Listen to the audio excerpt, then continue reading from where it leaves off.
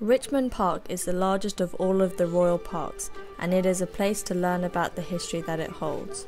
The royal connections to this park probably go back further than any of the others, beginning with Edward, 1272 to 1307, when the area was known as the Manor of Sheen.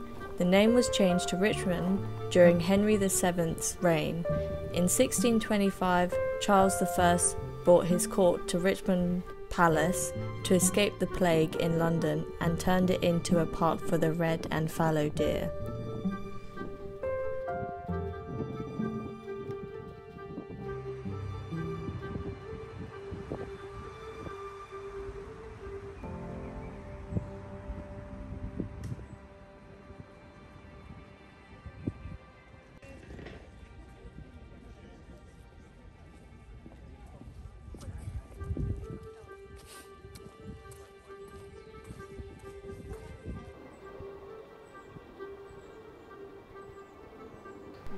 Ye who from London's smoke and turmoil fly, to see a purer air and a brighter sky, think of the baird who dwelt in yonder dell, who sang so sweetly what he loved so well.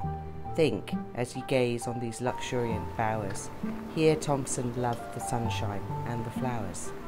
He who could paint in all their varied forms, April's young bloom, December's dreary storms, by yon fair stream which calmly glides along, pure as his life and lovely as his song, there oft he rode. In yonder churchyard lies all the deathless bard that ever dies. For here his gentle spirit lingers still, in yon sweet vale on this enchanted hill, flinging a holier interest o'er the grove, stirring the heart to poetry and love, bidding us prize the favourite scenes he trod, and view in nature's beauties, nature's God.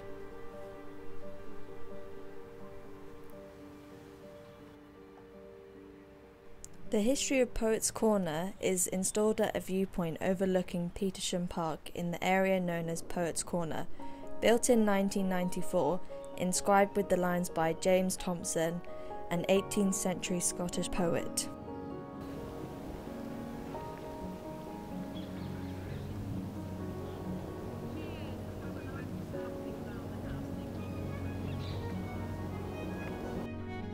Pen Ponds, a lake divided in two by a causeway, was dug in 1746 and is now a good place to see water birds. In the 19th century, several small woods were added. These include Sidmouth Wood and the ornamental Isabella Plantation, both of which are fenced to keep out the deer. The different types of wildlife that you can find in the ponds are the tufted duck, the mandarin duck, pond duck, and Egyptian geese, and also Canadian geese.